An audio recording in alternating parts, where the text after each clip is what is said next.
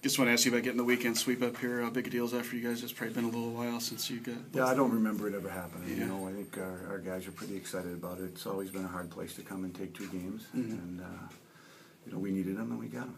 And with Clarkson, you guys had a couple, tough games against them the last 2 times you played them. How did it feel just to get a chance to Well, it felt get a good. result? Yeah. I mean, you know, clearly their game plan tonight was to try to mug us physically, all the garbage after the whistle and stuff. But you know, we're not a team that you can get away with that.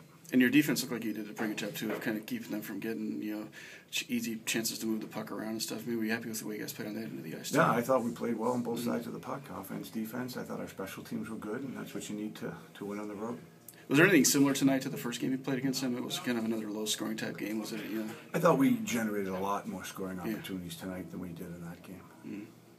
Was there anything that you guys were kind of focusing on after playing that game like tonight that you wanted to do better? Well, we were certainly disappointed in our effort that night. I don't think you got to credit them for getting the win, but we weren't proud of the way we played that evening. Yeah. And I think that was something that our guys were thinking about going to the game tonight as well.